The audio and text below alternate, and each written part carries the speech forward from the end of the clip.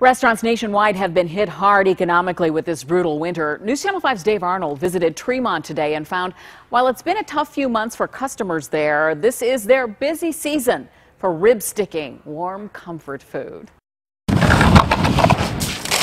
Relentless this year. Prepping for a restaurant lunch hour this winter means outside duty as well as in Tremont Sokolowski's University Inn. Terrible. A stick-to-your-ribs meal is ready to go, but this morning's weather found the early lunch crowd sparse, even with an inviting fire awaiting cold bones. We got stuffed cabbage, we have potato custard cod, we have liver and onions, which is a special. Pierogies as always, bratwurst, kielbasa. You get the idea. It's not like the food is the problem today, and it's not the character here built on 91 years of service. What kind of brother takes off today? Yeah, a smart one in this weather.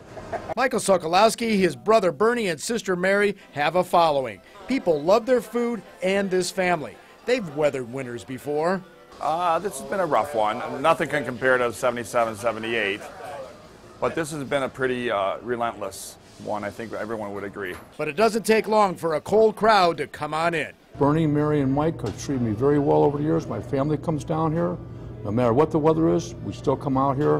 It doesn't bother me. It's well worth it. The Heimke family took advantage of a Rocky River school snow day. I think this is about the sixth storm that we've been through, so I think we're experts at dealing with it and driving through it. So we said, let's go down to Sokolowski's and have some lunch.